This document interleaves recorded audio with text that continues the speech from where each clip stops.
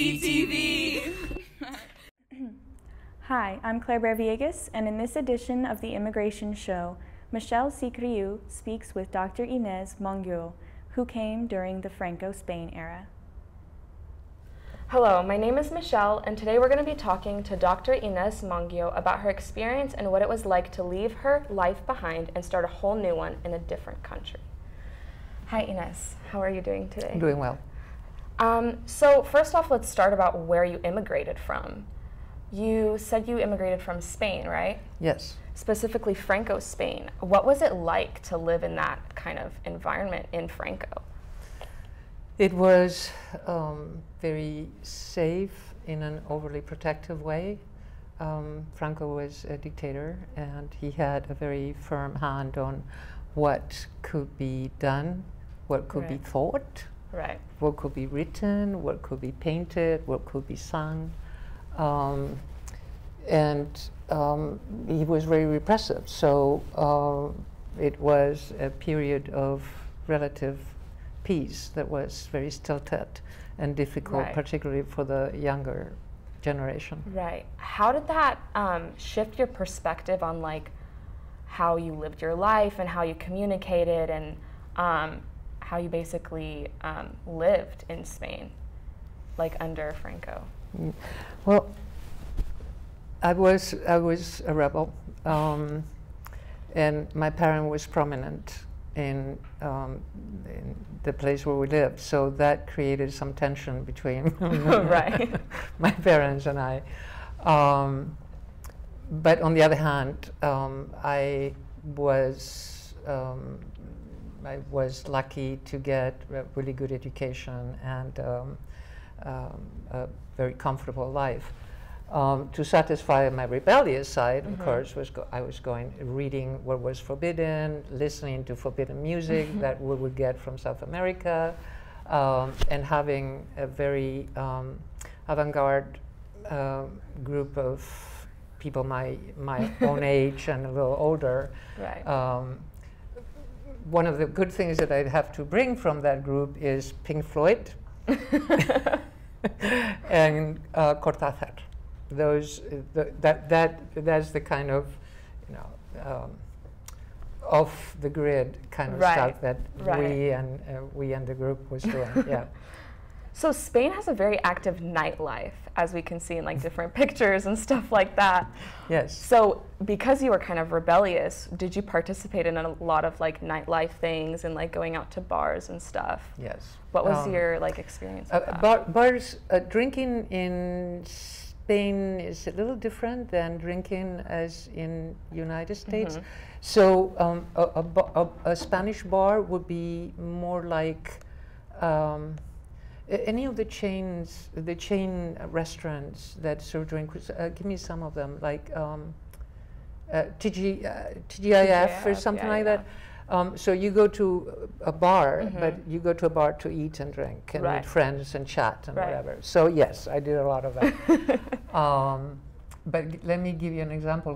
When a Spaniard says, let's meet at lunch, mediodía. Let's meet at noon, right? Yeah. It's not 12, it's 2 or 2:30. Really? Yes. And why is that? Because 12 is in the morning. And when you meet for dinner, you don't meet at 6 or 7 or even 8. For dinner, you meet at 9:30 or 10. Oh, wow. So you're out on the street until 3 or 4 in the morning. Right. If you have to work the next day. If not, then you stay up until 5 or 6. Yeah, it's crazy. Goodness. Oh my goodness. The energy those Spaniards have. I don't That's crazy. So under Franco, there were obviously like different police that would come and like investigate and interview.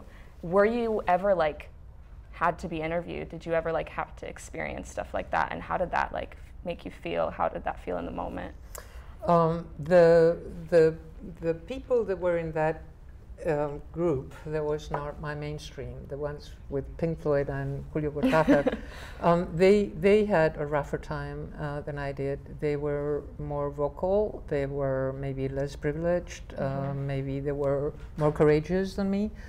But I remember specifically 2 times when I was really, really scared, both of them in Madrid.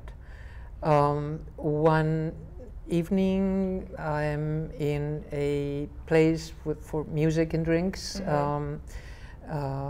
It was also very counter-revolutionary. I mean, there were lots of interesting people there, and suddenly the door slams and says, "Everybody, manos arriba," everybody's arms up. And it was Los Grises. It was the secret police coming in to raiding this small little place.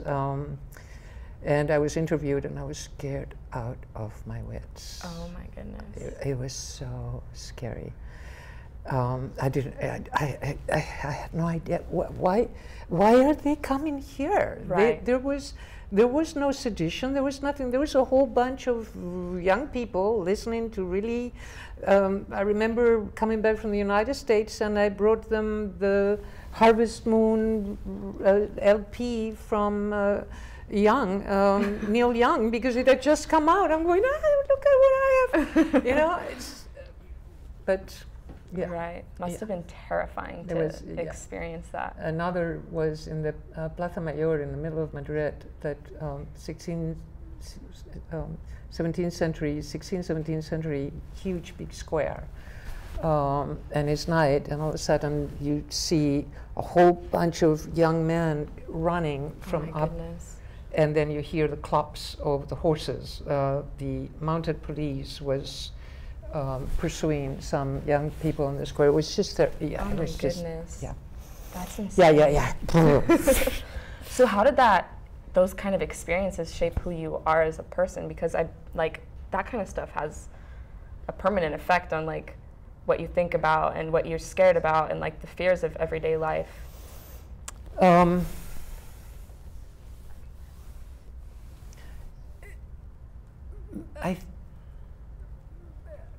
Maybe because of Franco, I became more radicalized. If it had been easier to just disagree or have a more respectful discussion where different points of view or different opinions were accepted and respected, then maybe I would not have to push so hard against what was the norm. But I don't know. I know nobody can say what the world would have been, what reality would have been if it had been otherwise. Right. It was what it was. I think I may have a more complex understanding of how difficult it is to govern disparate types of people. Spain is definitely a very small country, a little bit over 30 million inhabitants, but there are 7 different languages. Oh wow! Not dialects, languages. Wow. Yeah, that's a lot for such a small country. Yeah, and there are very stark differences between the people in the south and the people in the north, of the people from Extremadura and the people of Barcelona, or it's a very disparate society, a very integrated society, but still with a lot of pride and separation of cultures within. So. Yeah, I mean, not that I would recommend that anybody do it the way Franco did it, with suppression and punishment, but it is difficult to govern wisely when there are so many different factions in the people you're governing. Right. So was that the reason that you left Spain, because of like the harsh governing and because of all the scares and everything like that, or was it for a different reason? What was happening there made it easier for me to leave. Right. But the reason I left was because I was married to an American citizen, and he was ready to come back, so I followed him. Wow. How did you meet him? at the country club where my parents where at the country club where my parents had their membership because they lived in the same complex. Oh, wow. So you were a part of a very privileged, per se, kind of upbringing compared to a lot of other people. Compared to a lot of my friends? Yeah. No, I was one of them. Right, right. So was it difficult to move from the country because your family lived there and like all your friends? Was it difficult to leave to America, a place you never knew? Or was it kind of easy because you were rebellious and you kind of... It was very conflictive. I still remember the sorrow of leaving as something physical. Right. And I don't know how my dad managed to get on the runway because it's forbidden, but I saw my dad with these huge cloth handkerchiefs that he used, and he's just blowing. I mean, Oh my gosh. yeah, no, it was really difficult to Yeah. leave. Yeah, that must have been very difficult to leave your parents, basically everything you know, My to parents, a completely my different friends, place. my culture, my people, Right. my the lifestyle that I Right. that I had, and Right. yeah, it was really bad. So did your parents bless like your marriage with your husband, who was an American, completely different, taking you away from them? Was that kind of hard for them to grasp? They were not terribly, because I had been very rebellious and I Right. had gone through a whole number of boyfriends, and nobody met with anyway. And my first husband was a very smart guy, very elegant, very wasp. So it was okay, it fit. Yeah. They did not want to see me leave, and Right. and the only way that they sort of got used to it was that I was going to go back every year and spend 2 months with them. Right. That's amazing. So you mentioned that your husband was very smart. Did you follow kind of in that when you moved to America? Did you go to college and go to school for different things, or? I started university in Spain. Oh, you did? Yeah, and finished it.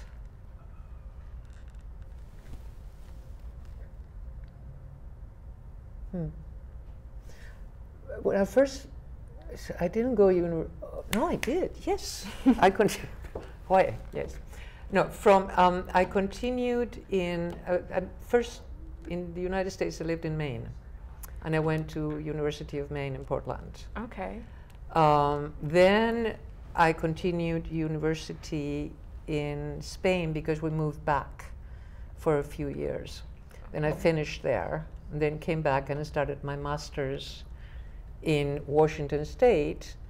And after the master's, I went to the doctorate and finished it in Washington State. Okay. So what did you major in? Like, what do you do for a living now with that? I have my own, I'm a private practice. I'm a psychologist with specialties in neuropsychology and behavioral medicine and some forensic work. That's really cool. So you probably use that a lot in different cases and stuff, I'm guessing. That meaning? Meaning, like, you probably use your psychology knowledge in different areas. Like, Yeah. what kind of areas do you use them in? Well, my the profession most? is psychology, so yes, Right, I do right. use a lot of psychology. In behavioral medicine, I work mostly, no, I work with medical patients, so it can be amputations, it can be chronic pain, it can be cardiovascular, it can be any of a number of things. Oh, wow. In neuropsych, I work with brain injury, whether it be acquired or congenital. You know, it can be cardiovascular, it can be through a trauma, and both of them I use in treating the regular psych disorders such as depression or anxiety, because Right. it's all the same. We're a system. So yeah, it's all the brain and the body and mind, and yeah. So talking about depression and anxiety, that's a very mental health kind of based idea. So what are your like insights about mental health with what's happening in the caravan and like with the children being put in cages and stuff like that? What these, and again, I'm not very comfortable with generalizing, so I want to do this with a caveat that I understand that there are no two people that are the same. But in general, the experiences of separation and isolation and uncertainty that these children went through at first when they were arrested and taken into cages, I'm not going to say anymore, or what is going on now at the border where these children are participating in a constant state of alarm. Right. That is changing the actual brain of these people. Really? These children will have brains that are different than those of children who did not have to adjust to this horrible, non-controllable danger that they're presented with. Right. So that kind of toll on the human mind stresses out these children. That kind of toll on the human body mind. It's not the mind. It changes in the brain. It's a physical change. Oh, wow. And by now, because of the advances in technology, we can actually measure how the brain of traumatized children is different. Really? Yes. That's crazy. And you can follow it in the development. The brain is the most plastic organ in your body. Oh my goodness. It changes as you learn. Yeah. This is not the mind. Right. It changes as you grow. Right. As you learn. Right. So when you learn to be afraid, what do you think your brain is learning? To be afraid. Right. So do you think like these things that these children have been through is going to change the way that they look at different things or learn or become who they are when they're older? It will. Really? I mentioned my work as a forensic psychologist.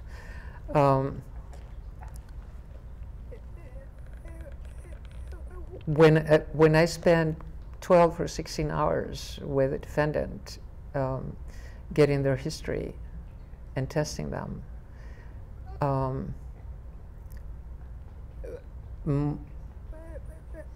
I was going to say more often than not, no. Always, I can trace their history to trauma. Wow. And often repeated and continuous and chronic trauma during the really important years in the brain development. Again, the brain is the most plastic organ in your body, but it is most plastic from even before we're born. The trauma in the mother gets passed on to the fetus. To the child, yeah. And the brain is still, I mean, it's not gelled through. Right. So and from 0 until age 21, 23, the development has not finished. Really?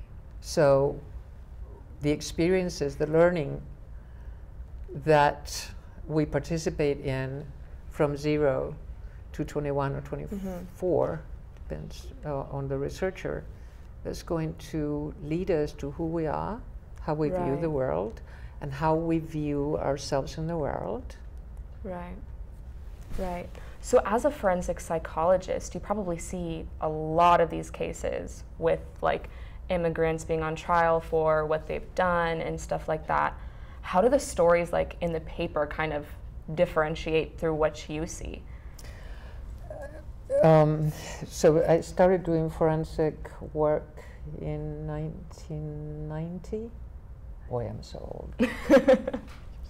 Okay. So 1990, so it's 18, so it's 28 years? 1990, 90, yeah, 28 years. Yeah. So I've been involved in a lot of cases of homicide. Wow. Not once have I read a story in the paper about the case I'm involved with that looks at the person I'm seeing. It's like they're talking about two different people Really? together. Oh my goodness. Yeah, it's striking. It's appalling. Yeah, that's insane. That must be kind of not necessarily frustrating, but just like heartbreaking to see these kind of not necessarily victims, but these people. Not victim, because Right. Again, you know, there are some people that have been, Right. I've evaluated that I'm really happy they're going to spend the rest of their lives away from us. Okay, Right. so fine and dandy. But it's about it's about the laziness of some media in providing us with information about the really complex issues we need to understand as Right. a society. Right. Right. And to you know, regurgitate something easy and easily digestible and titillating and really exciting because, oh my God, they're so horrible. How does that help us understand anything? Yeah, for sure. That's very difficult to kind of hear. That, I mean, a lot of us already know that a lot of our media is very tainted to what's easily digestible and what's easily heard and what's easily seen. But to know that it's that much more kind of tainted in a way that it's like a completely different story, a completely different person, like that's alarming. So that's why I'm counting on you guys. Yeah. So what's it like being in kind of a male classified kind of occupation? That must be kind of hard and difficult. It's probably a fight to get into also. You wanna hear an anecdote? Sure.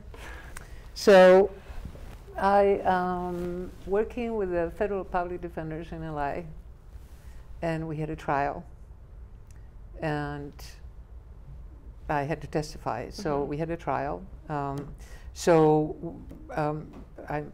The attorney and I meet, and Dr. Monguio says, well, they will call us when you're ready to testify. Let's go up to the attorney's room and wait. I said, okay. So we walk into the attorney's room, and there's a long, like a conference table, and there's 5 male attorneys there, and you know, they greet my attorney, and we talked, and they, one of them says, so, Ms. Such and Such, what did you bring? No, she says, are you an interpreter? And I said, no, I'm not an interpreter. And the attorney turns to my attorney and says, so what did you bring her for? The decorative element? Oh my goodness. Yes. That must have been so insulting. No, I laughed my head off. I thought it was so funny. That he thought you were just there to be there? The decorative element. So I laughed. So then the attorney says, no, this is Dr. Monguio. She is one of the best neuropsychologists you'll ever work with. And the guy gets all red, and I'm just goodness. chuckling. It was wonderful. I can imagine. That must have been so embarrassing for him. That's hilarious. It was probably kind of weird to go to school too, because your class must have been mostly male. Particularly in the specialty, yeah. Yeah. Yeah. Yeah. Yeah. That's crazy. In part of the rebelliousness that I had, I never considered myself a woman. Really? I was a person, and I was just, you know, Yeah. and I was a bodybuilder, and I was a long distance runner. It was just like, yeah. That's amazing. Thank you, Dr. Monguio, for sharing your story and giving us your insight on your experience with immigration. This is ECTV. Australian. Thank you, Dr. Mongyo, for sharing your story and taking time to shed light on the immigration controversy in our country. This is ECTV, and we'll see you next time.